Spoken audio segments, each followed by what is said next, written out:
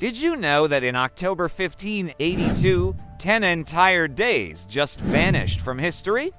People went to sleep on the 4th and woke up on the 15th. No, this isn't a sci-fi movie plot. It actually happened. For centuries, Europe used the Julian calendar. But it had a tiny flaw. It miscalculated the Earth's orbit by just 11 minutes each year.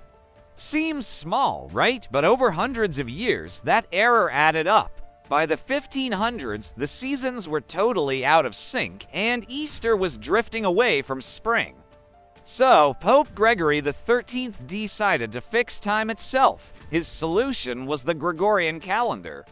To get the dates back on track, he simply deleted 10 days.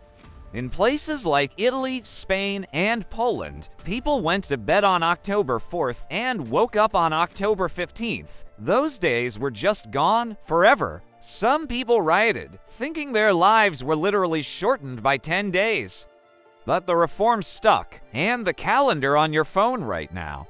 It's the same system, so next time you check the date, remember the time when history was rewritten. If you love uncovering the secrets history tried to hide, subscribe to Chronovo History. We unlock the vaults of time, one story at a time.